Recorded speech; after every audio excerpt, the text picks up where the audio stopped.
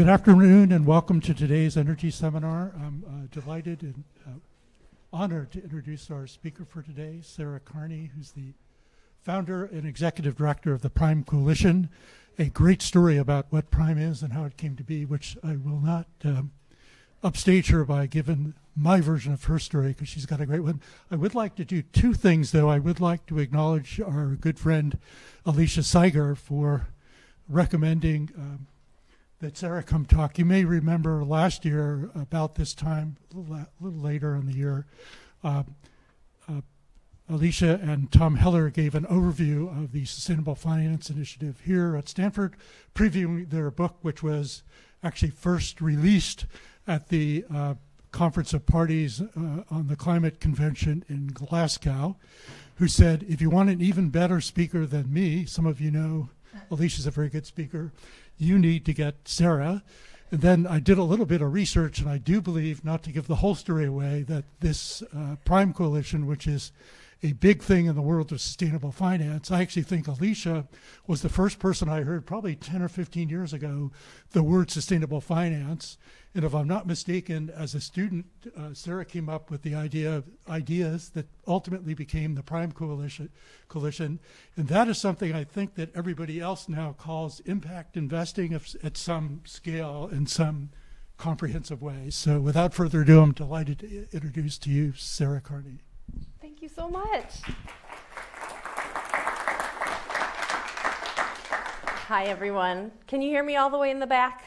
Can you raise your hand if you can hear? Thumbs up? All right, great. Thank you so much for making time to be here today. I know everyone here has a million other places that you could be. I'm psyched to be here, and I'm really grateful to Sarah and John for inviting me. As John said, my name is Sarah Kearney. I'm based outside of Boston, Massachusetts, and I'm a lifetime U.S. East Coaster. So as soon as I step off the plane in the Bay Area, I immediately feel like an imposter. So thank you in advance for making me feel a sense of belonging among my climate tech people. Prime is a nonprofit public charity. Our mission is to mobilize philanthropists toward the market-driven solutions to climate change. And our vision is economic opportunity and a healthy environment for all people. Our mission and vision are what get me out of bed every day and help me make decisions about how to spend my time. So here are the reasons I decided to be with you all this evening. They are in no particular order. It's just a stream of consciousness list that I made during my airplane ride here earlier today. I'm speaking slowly right now to make sure that you'll ask questions about this during Q&A later about any of the things written on this slide. So we have until 5:30 together, and this is the agenda that John and Sarah helped me map out. And by the way, this table is the format that we use for every single meeting we host at Prime, internally and externally. In case you want to copy it, I highly recommend establishing a norm of appointing a meeting chair and asking that person to send a table around at least an hour before the meeting starts out of respect for everyone's time. Today, I'm going to share Prime's origin story first, and then I'm going to work my way back to where we are today. I'm going to linger on our values and why those are critically important to our next 10-year strategic plan, which we are in the midst of drafting right now. So I'm going to leave about half the session to Q&A so I can hear the things that you all are most curious about. But that means if you have a question in your mind as I go through my remarks, please write it down. I really want to get there. So let's get started. I met this gentleman, Arunas Chisonis, when I was graduating from high school in Western New York. And he was the same age that at that point that I am today. He was the celebrity judge on the selection committee for an award that was for nerdy high school students. Someone anonymously nominated me for it. And he was a business celebrity at the time because his telecom company that he founded in 1998 was, I think, the second fastest rising technology company in North America in 2003 when he saw my resume through this nerdy high school award. So he asked me to come and intern at Paytech, and at the end of my summer internship, he sat me down and he said, Sarah, I think my company is going to go public around the time you graduate from college. My wife and I care very deeply about energy systems and climate issues, and we want you to help us set up our private foundation. So you can imagine I'm 18 years old, and I said, I do not know what you mean when you say your company is going to go public. I have no idea what you mean when you say energy systems and climate issues, and what the heck is a private foundation? So my job that I got in undergrad, I found a private foundation in town and tried to figure out what that was all about. And I really liked Arunas and Pam. And in fact, Paytech was acquired by a public company in 2006. And they had their family's personal liquidity event, which put them in a cash position to form a private foundation. And they're amazing. Having the opportunity to work with Arunas, his wife Pam, their 4 children, as my first job out of undergrad was really like the honor of my life. They are risk-taking, creative, kind, and deeply concerned about climate change. And so in 2006, I thought they were going to say, okay, Sarah, here are all the places we want to make grants, and I would go and administer those grants. What a fun job. But it was even more fun than that, because they gave me a blank sheet of paper and they said, what are the most leveraged ways that philanthropy can make a difference to address climate change? And their resources, we were giving away about $3 to $4 million a year. And then we had an endowment that was managed by Merrill Lynch, and this was in 2006. So we didn't have ARPA-E, and corporate giving programs looked very different to universities. And so one of the ways that I felt philanthropy could make a really big difference was to find university-based science and engineering research that was going underfunded by government and corporate sources, and just give it way more resources than it would otherwise be able to find. And what an incredible job for me at 22. So I got to know this really large community of university-based researchers, and I think we had between 30 and 40 PhD and postdoctoral fellows at any given time, and we would give them money for the fellowship as well as any equipment and materials that they needed in the lab. As you can imagine, as those fellows wanted to start to form for-profit companies to carry forward their research ideas out of their nonprofit labs, they would come back to us knowing that I was representing a self-made technology entrepreneur, and that he and his wife and all of their friends that had made money through their telecom company might want to make direct equity investments into these early stage businesses. So they were looking for advice and equity investment. Together with some of the other telecom colleagues, we became some of the most active angel investors at that time in early stage energy technology startups. It left me with so many questions. I was being paid as a program officer at a private foundation. We were co-investing with traditional venture capital firms into for-profit companies. The money over here was in a private foundation. I was being paid with tax-exempt capital.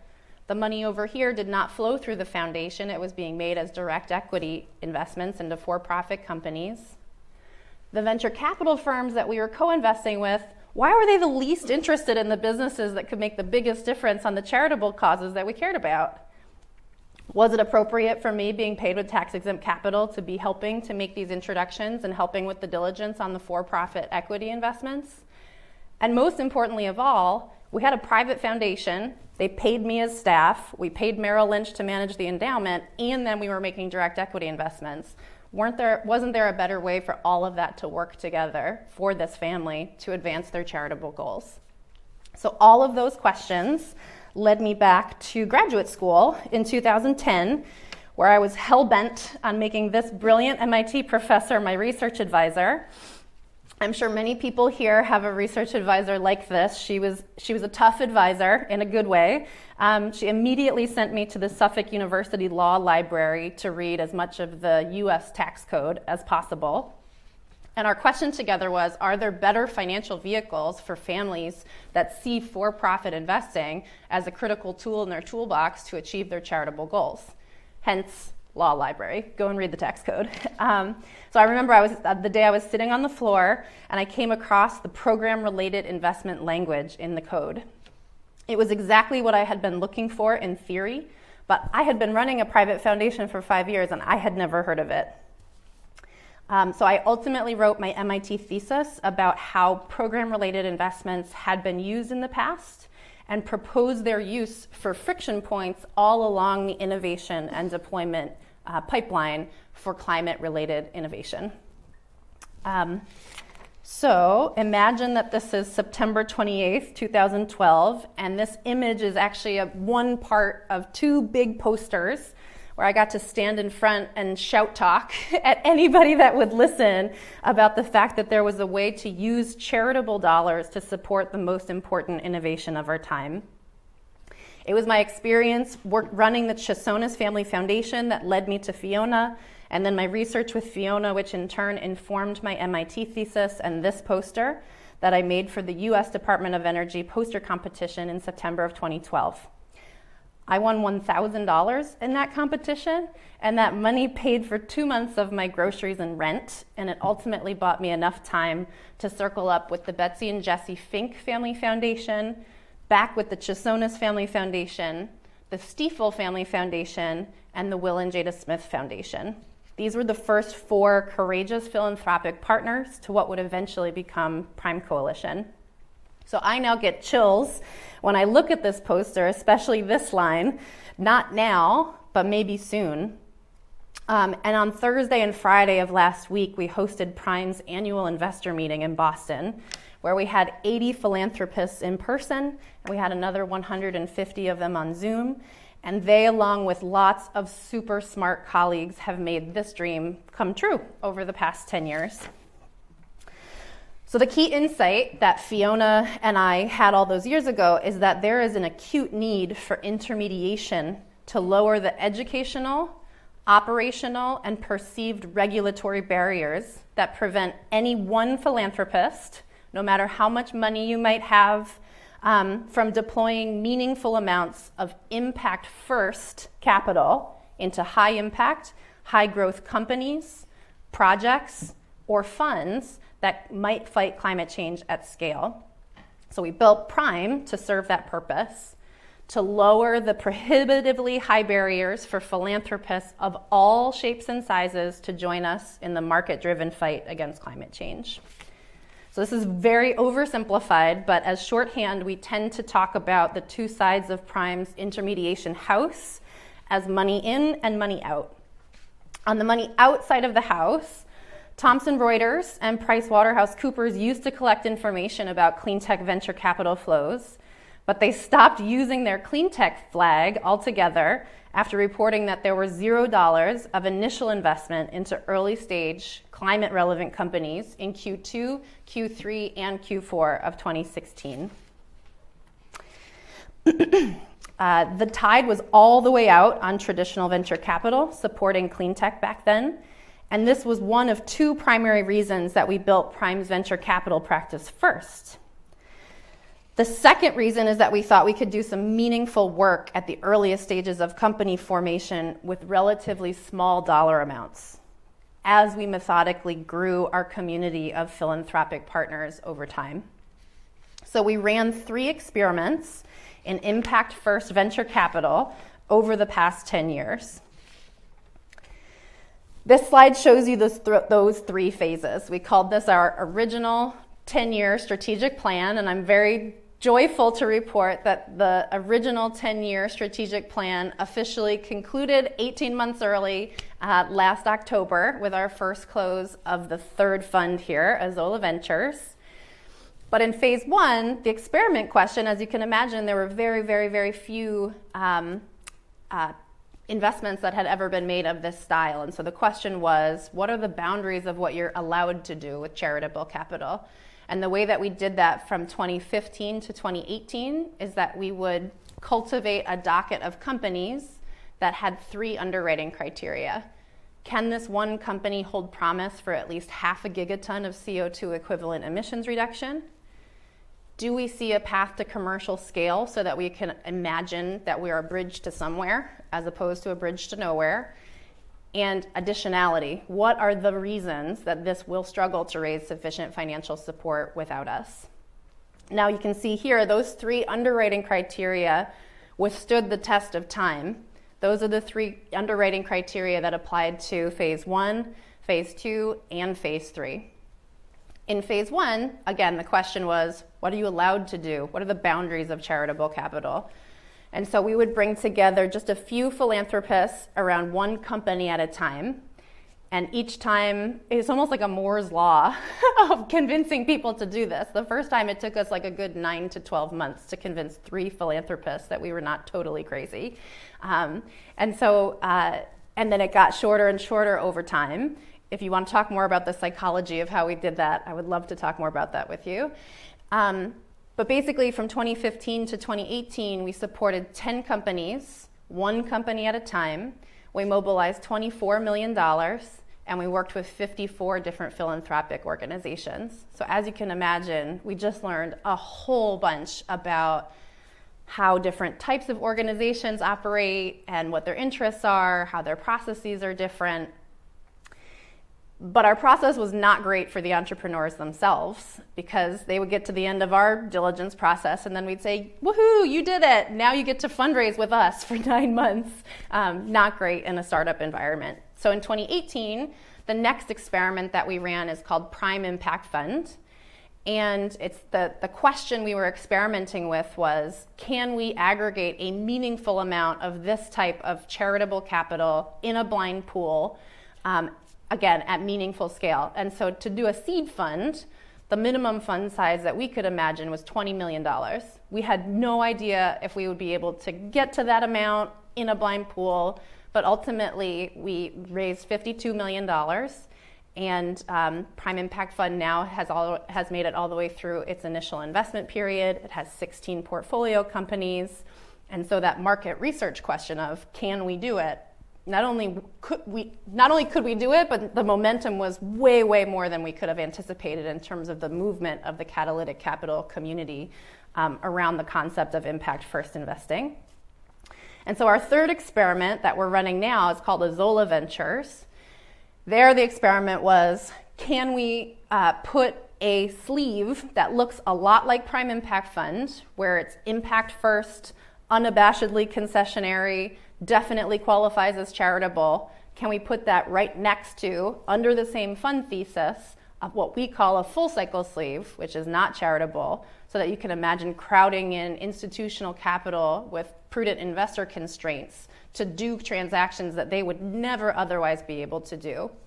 And so there we imagined a $70 million catalytic sleeve alongside a $130 million full cycle sleeve. I'm very happy to announce that we've already closed $206 million.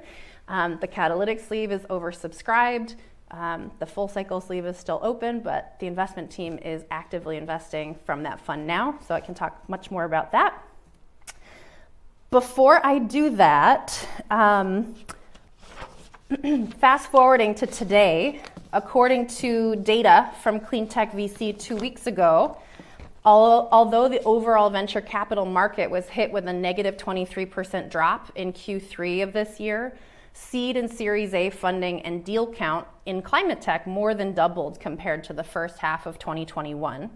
And 2021 was the year when climate tech venture capital hit a peak of $40 billion. Early stage deals are insulated from broader macroeconomic factors for now because of the $20 billion of dry powder in the coffers of actively investing climate-focused funds. So all of that movement, you remember back in 2014 when we first started, the tide was all the way out on traditional venture capital, and now the tide has come all the way back in, which is wonderful and joyful and makes us look super smart in terms of follow-on investment into our companies. But all the movements today make the first of a kind project gap very acute. So as these early stage solutions supported by us and by many other finance first venture firms graduate from venture capital, they hit a wall where any whisper of technology risk prevents them from being able to raise traditional project finance. So again, please ask me about our ECI, which stands for Early Climate Infrastructure Program, during Q&A if you're interested to hear more about what we're going to do about that capital gap. But first, I want to go back to our money in and money out oversimplification, because this is where we really get to celebrate. This is where I think what we've done at Prime over the past 10 years is astounding. I can't believe it myself. When we started, there were less than 10 single transactions that used program-related investments to support science and engineering in any cause area. And today at Prime alone, we've completed at least one catalytic capital transaction with more than 250 philanthropic organizations. So one of the things that I'm most proud of is that our community includes 78 first-time philanthropic investors that had never used a program-related investment or a recoverable grant before, and 49 investors that had never done anything to address climate change with their investments or their grants before. So it's critically important to our team that we're building an inclusive community that's open to any type of philanthropist, no matter what they might want to give or how much they have to give or where they're based or how new to climate they might be. And it feels like we're really achieving that so far. Many of you have probably read or heard about Prime's catalytic investing program, but I want to remind us all that Prime's catalytic investments have themselves led us to develop 2 additional nonprofit programs. All 3 of these are key to our team continuing to earn and deserve our philanthropic partners' trust in the long term. So our Impact Accountability Program shares what we've learned as an impact-first investor with other climate investors. We've learned over time that Prime alone can serve this role because we are both investor and nonprofit, which is something that we've learned is really special about what we have going on. We have over 3,000 users of our open source software tool called Kearney, and we have 200 investment managers that are relying on us to standardize forward emissions measurement through Project Frame. Our Learning and Leadership program shares what we've learned at Prime about impact-first investing with other catalytic capital asset owners, advisors, and intermediaries. We are asked all the time now to share our lessons learned. People will come to us probably 3 or 4 times a month and say, I want to be the Prime of XYZ. And so we're teaching our first ever pilot course at MIT in January around the mechanics of catalytic capital intermediation. Please reach out if you want to make a trip to Cambridge. But we're also going to publish a resource library and iterate the course material until it's ready to be recorded as an open source online course to share with anyone, anywhere who's interested in deploying catalytic capital, either as an asset owner or as an intermediary like Prime. So this is what our key performance indicators look like when they're all rolled up from all 3 programs. Many outside our walls look at Prime and consider us already successful. I agree, these numbers are astounding and they serve as a sign of deep courage and commitment from our philanthropic partners, but money in and money out is not in and of itself success. None of these indicators matter if we're not making a dent in global emissions and doing it in a way that centers equity. So we have to contemplate deeply who is benefiting or who might be harmed by our interventions along the way. Because of all of the momentum from our philanthropic partner community, we have never had more wind at our backs as we do today at Prime. This is in large part due to the momentum that we're experiencing not only with our own philanthropic partners, but as I said, there's just this huge tidal wave of interest in the concept of impact-first investing among the philanthropy community. Our own board recognizes the momentum and has challenged our team to imagine how we could scale our impact 100x in the next 10 years. And so before I say more about the next 10 years, I just want to recognize this incredible team of people on this photo, and they are the ones that are going to be responsible for driving us forward.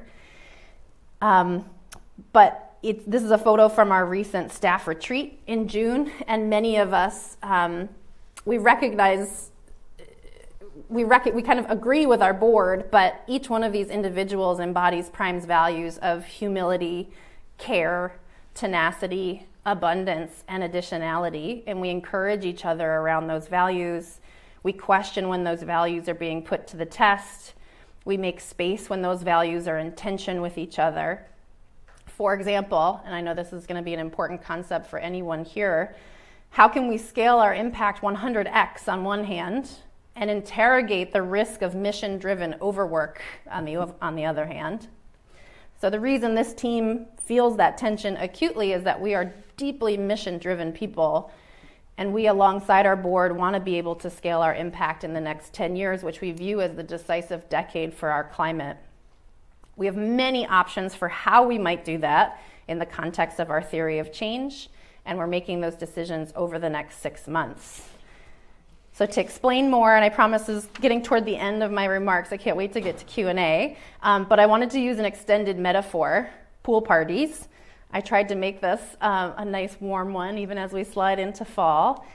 So before we founded Prime, there were a handful of people who might have liked swimming, and maybe they knew that Catalytic Capital was a pool that exists, but they were looking over the hedges from a distance.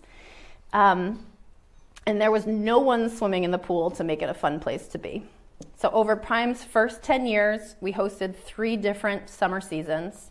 As I said before, in the first summer, we set up 10 tiny kiddie pools where we asked 3 to 6 philanthropists to bravely stand ankle deep in each. They didn't know each other, and the kiddie pools were not deep enough to get everybody wet, especially our portfolio company leaders that needed a full depth pool to really swim toward their optimal development plans and go-to-market strategies. The upside was that there were minimal construction costs for Prime, and we could explore the boundaries of what's possible with Catalytic Capital by asking our guests to dip their toes carefully. And those parties were fun, but they were small, and they were not inclusive enough, and the invitations we sent were pretty janky. So, in summer number 2, we got our act together. This is Prime Impact Fund. We substantiated, designed, constructed a proper swimming pool in a backyard that we fully owned. We didn't know if we could get enough party guests to jump in, but we invited everyone we knew from our neighborhood, and as soon as a few of our philanthropic partner brave first movers jumped in, then the party was really hopping. That pool all of a sudden felt like a comfortable place for many catalytic investors of all different swimming abilities, and we felt like we had good guardrails around the yard to safeguard impact. Even though the pool was in a private backyard, it was important to us that it was open to anyone in the community. Democratization of access is important to getting the diversity of perspectives that we all need in the water. Okay, in the third summer, we built a whole new house next door with its own backyard pool so that we could host a double pool party. Party guests that needed cold water could swim next door, and party guests that preferred warm water could swim in Prime's backyard pool. There were even party guests that wanted to swim in both pools. So this mega party encouraged not only those from our block to participate, but even those from different neighborhoods that might not otherwise have been able to swim at all or would have considered swimming a fun thing to do. The construction of the fence between the 2 pools was very complicated, but it left us at Prime feeling like we could imagine many future pool parties with all sorts of neighbors as co-hosts in order to serve pool party goers with all different goals. So as we think about Prime's next 10 years, how many pools can we construct or parties can we host at any given time? What shape, temperature, depth, and location should those pools take? Do we need to build the pools ourselves, or could we teach many others how to build pools or host parties? And how far can we get toward mission by building fences around other people's pools to safeguard impact? To set the metaphor aside, our first 10 years focused on one impact hurdle, emissions reduction, very narrow.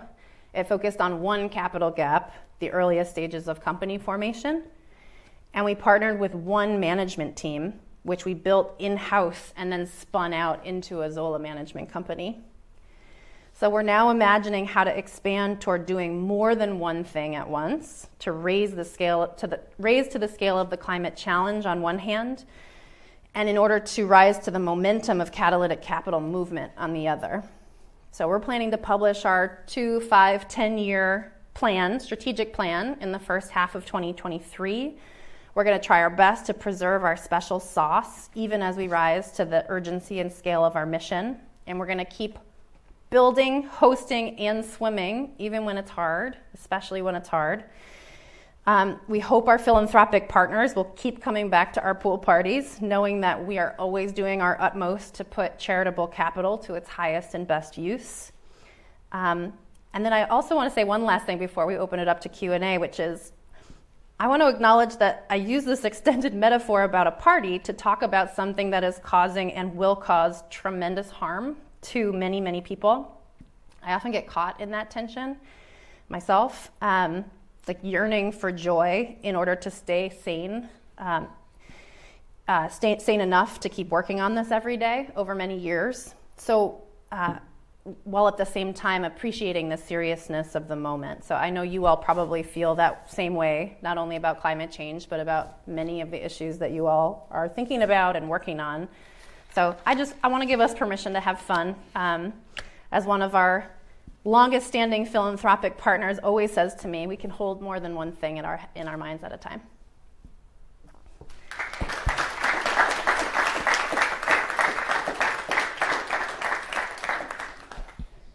It's fantastic, Sarah. Now I'm sure we have some great questions. Yeah, I can't wait. Hey, I'm Vincent. Thanks for the presentation. Yeah. Most of the KPIs you listed were around engaging philanthropists into catalytic capital or impact investing. If you guys don't, at least didn't show any KPIs around the performance of your investments, whether, and it's not clear what you guys are measuring there. So are there specific things you didn't mention about returns on the investments or maybe emissions that they helped alleviate? Yes. Actually, I have some slides on this anticipating your question, so let me go get to those. I almost didn't mention it because there's so much there. Okay, so over our first 3 programs, we've kind of learned that there are 5 phases that you need to go through methodically in order to launch any new catalytic capital investment program.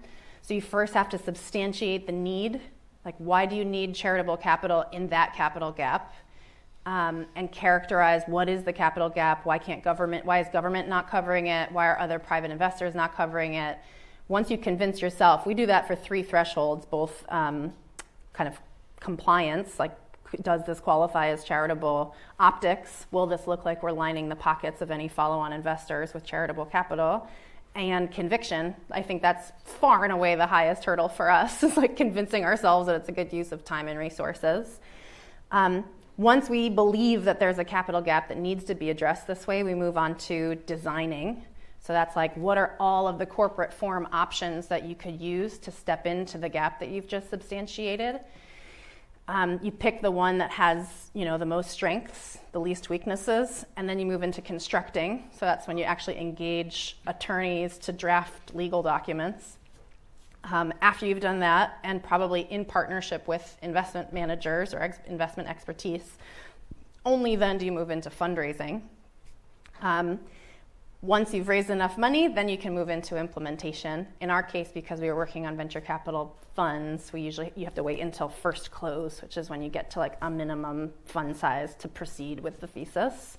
The reason I say all of this and talk about the 5 phases is there are impact elements on the money outside of the house embedded in each one of these, not the least of which is implementation of the program itself. So substantiating is the beginning of what you're asking about. It's like doing a really rigorous job to characterize why charitable capital is needed.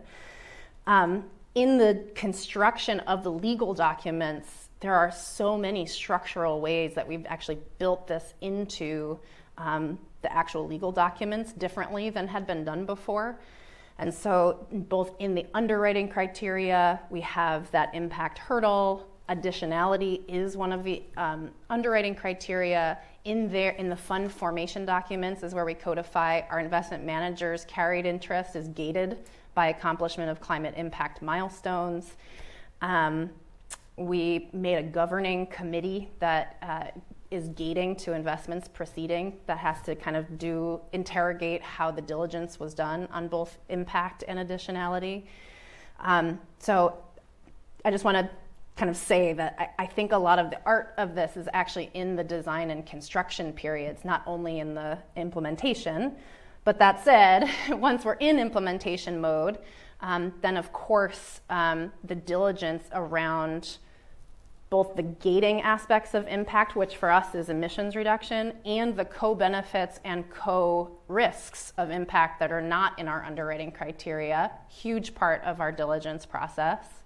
As I said, it's gating to an investment proceeding. And then after an investment is made, we do so much around tracking, monitoring, reporting. We do that both kind of day to day in our investment managers' governance of portfolio companies. We also do biannual reporting to our investors. We have impact sections on each company in the portfolio that we report back. And then every 5 years, we get a third-party impact audit. I think really importantly, and there's a lot of detail that goes into this, and very few funds do this, but if you're ever interviewing to work on an investment management team, you should ask, like, how are your managers evaluated based on the actions that they've taken toward impact? Ours at Exit have this third-party governing committee that will evaluate the actions that they've taken, both to steer companies toward positive emissions impact, to steer companies away from harmful emissions impact, and to steer companies away from unintended social consequences. So those are just like some of the things. That's such a good question. Sarah, hi. Holmes Hummel. I'm glad to see you and congratulations on all the success. I hope that you might mention two things that might seem Stanford related. One is the historic role that you played in rewriting the U.S. Treasury rules for what constitutes a program-related investment. In other words, you helped change the course of U.S. financial history in this part of the sector by writing public comments that then were integrated in the agency's rulemaking that made this field legal. And I wanted to put a flag over it because there's another moment like that right now in U.S. history where there's so many new rules being promulgated. Oof. What a question. Not a question, statement? Compliment, maybe? Well, I want you to claim victory there because it's such a high-impact start of the story. Prime wouldn't exist without that intersectional work. Now, there's so much intersectional work here, too, right? On both the money inside, which is what you're talking about, and the money outside, which is a big moment right now, the Inflation Reduction Act. Government allocation and policy decision is just an integral part of everything that we do if we're doing anything related to civic infrastructure. And so, I'm like, this is me struggling to take a victory lap. But when I first got a grant out of grad school from the Jesse and Betsy Fink Family Foundation, they did not give me a specific deliverable. I thought that we were going to be 100% focused on this.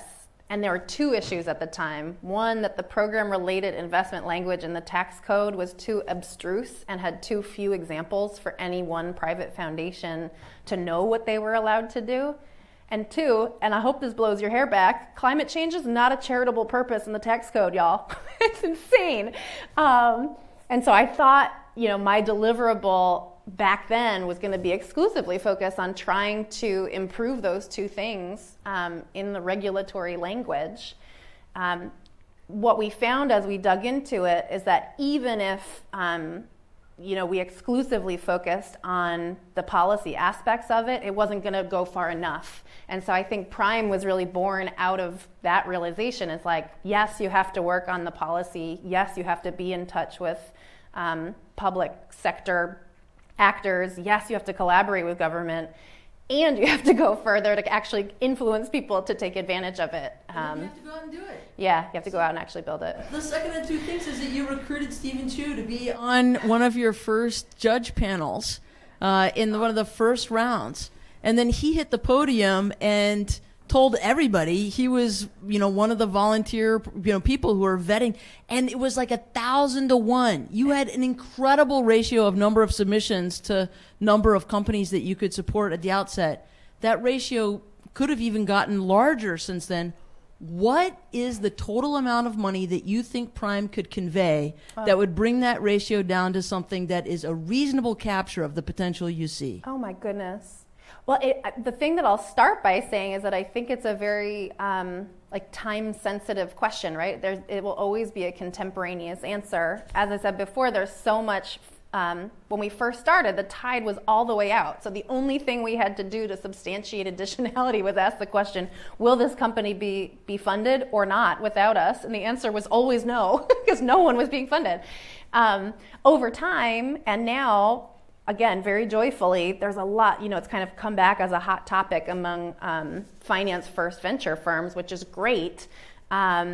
What we estimated when we substantiated the capital gap for Azola, this was in 2019, 2020, so it was like just before this big wave of traditional venture capital came crashing down in a good way, like lots of it. There was probably, and I should say this is just for our style of underwriting criteria of very large emissions reduction, path to commercial scale, and additionality. Well over $1 billion just for that one thesis. And then I think what's even more important is when you think about first-of-a-kind projects, late-stage demos, maybe accelerating deployment in places that matter, and then if you adjust your underwriting criteria around impact to include other things, it's just the very teeny tiny tip of the iceberg that we just started with. But I think the good news is that there's 86,000 private foundations in the US, and we've now worked with 250 of them. So that's also the tip of the iceberg. I think I can't overstate both the need on the money outside and the opportunity on the money inside. I should also acknowledge what Holmes said about the great people around this work in the middle, in the intermediation. We have an investment advisory committee that's comprised of 25 of the most active and historically financially successful finance-first venture capital firms represented as volunteers for us. And they get together quarterly just to say, yes, I would love to invest in this company. Here are the reasons that I would struggle to support this company today, and that helps substantiate the additionality argument in real time.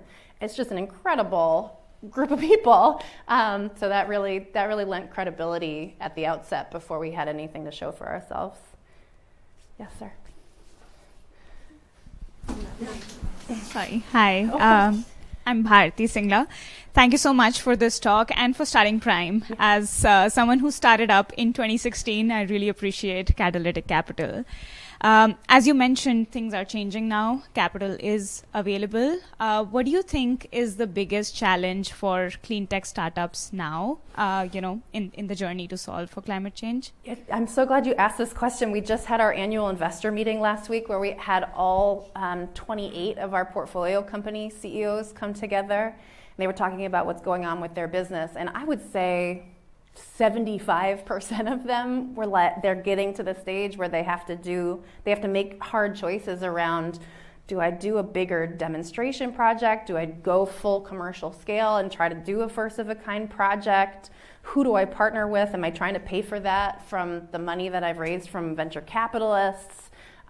They're untrained in the ways of project finance. So I really think this early climate infrastructure gap is very acute. Not just for our portfolio, but for the portfolios of any of the venture firms that are actively investing.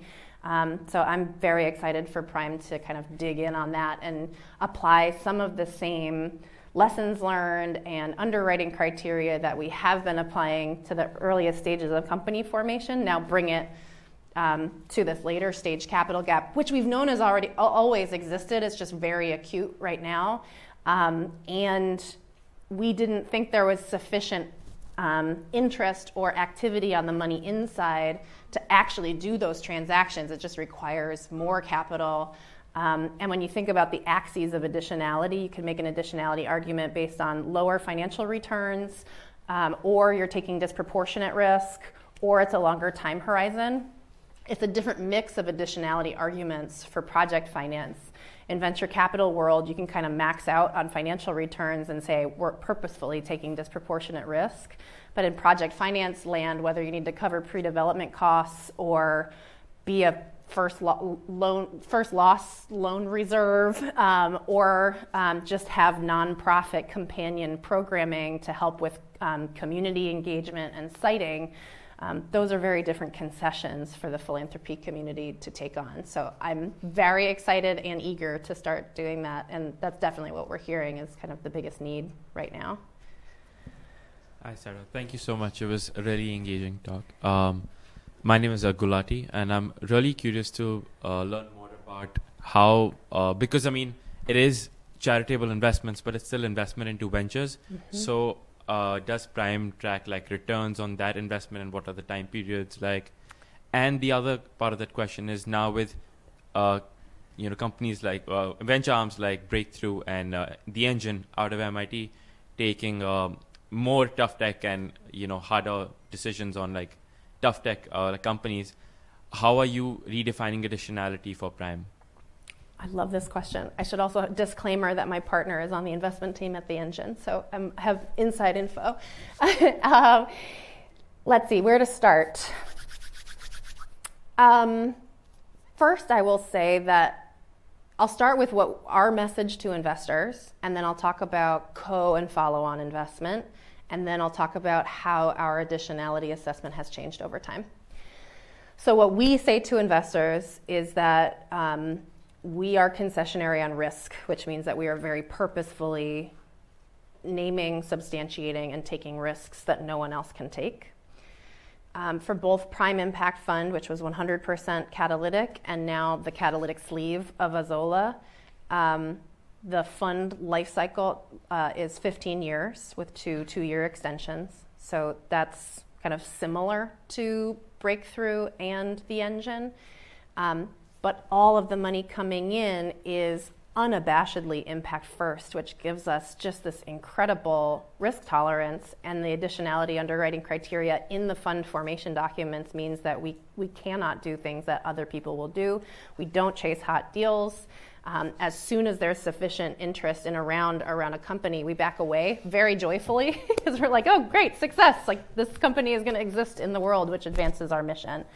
So the way that we talk about financial returns is only as a signal of that company's progress on a commercial path toward the eventual impact that our investors, we don't even like to use the word investors, we say philanthropic partners, care most about. Now, part of the experiment in Azola is that we have a full cycle sleeve, which is not charitable. And so that's going to be very interesting to see as the returns come back, kind of how that interacts with the catalytic sleeve. The argument in part for that paired fund structure is that the catalytic sleeve wins from an impact standpoint, which is their top priority, because our investment managers, which are impact incentivized and deeply mission-oriented people, can stay involved longer into each portfolio company's life by having the full cycle sleeve to draw on and heavy up behind winners. They get to stay on the board longer to influence the company toward the highest impact development path. The full cycle sleeve wins because it invests in a pre-wired 1-to-1 ratio in any initial investment where we can substantiate additionality with the catalytic sleeve. And so you can imagine a seed round, Series A, maybe Series B, it's kind of getting in at the low stock price. And then once a company graduates from additionality, the catalytic sleeve can no longer invest, but you can selectively choose to take advantage of the pro rata rights and continue to heavy up behind winners. And so the economic argument could be very strong. The modeling was fun. Oh, and I think the third part of my answer was, that was only the first part. The second one was how do we relate to Breakthrough, The Engine? We love firms like that are going in on tough tech. They tend to be either our co-investors, once we're at the table, the risks, the signal value, even in rounds where we felt there was additionality, becomes a more comfortable swimming pool. Follow-on investors, I don't quote me on this, but I think we have like 6 or 7 portfolio companies that became Breakthrough portfolio companies, but we're going earlier, we're taking more risk. Both Breakthrough and The Engine are represented on that investment advisory committee that I mentioned, so they're helping us determine when can you not do things, because we'll do it very purposefully. And then the third part of your question on how has additionality evolved over time. As I said before, when we first started, it was a binary assessment. Will this company be funded or not? It's gotten a lot more nuanced over time. Just the rubric that our investment advisory committee uses now is much more sophisticated. We've kind of learned about all of the different ways that you could substantiate an additionality argument just based on observation of our own portfolio. And we now complement we don't just take investment advisory committee unilaterally, we also substantiate it with historical data and circumstances of the round. So that's become very interesting. Like I said before, additionality is always a point in time assessment. So there's always a challenge because investment world kind of moves very quickly. So if we do a point in time assessment and then there's 2, even 3 weeks until the investment actually closes, so many things can happen during that time. What we've noticed is that our presence usually is a very helpful signal value of a company's future potential. And so not only are we catalytic with the money, but just our presence and the credibility of our investment team is also catalytic in and of itself. And that feels good and right. Before we end this part of the program, I do have a couple of questions. First of all, I was surprised no students asked where they can apply for a job. If I was you, I would have thought about that first. And that is the role of government. Now, Holmes mentioned Steve Chu, I think probably was your first and biggest fan, because ARPA-E, which he invented with a few other people, was trying to plug the gap at that stage. So I imagine government helps you on the front end because the government labs produce tech that can then be built upon, but then so I assume you're a great big fan of ARPA-E, which became a lot of the people in breakthrough energy. Yeah, definitely. Okay, on the other end, you didn't really talk about this, but you mentioned it. What's your feeling about IRA? Is that going to be great in terms of the overall goal, enhancing clean tech innovation, I like to call it? Do you think it's going to be good or bad, or it all depends on how you and others work with the government? I do this work in the private sector because I am such a pessimist on political will and government action. And so I was very pleasantly surprised that we got something like IRA done. Go on, Biden administration. I think it's going to be great. I hope it's going to be great. My fear is that when they have that much money to get out the door, that the types of companies that I'm talking about need a lot of help to get ready to receive it. Like all of these companies over here need to demonstrate, do their first of a kind, and be ready to do like 10 or 20 projects in order to partner with OSED. I think it's going to be great. I think we need like 100 times that. I think the scale of the problem is like hard to wrap your mind around. Sarah Jedi's to advise them on what to do and not do. With that said, I will remind you, we actually have a reception outside going on, which is actually outside and not on the second floor like it was 2 weeks ago. And with that, I'd like to thank Sarah for a totally awesome, inspiring talk. That is totally memorable. I bet this will be one of our most downloaded videos of all time. Thank you so much for having me. And maybe beyond. Yeah, and crimecoalition.org. That's where our job descriptions are.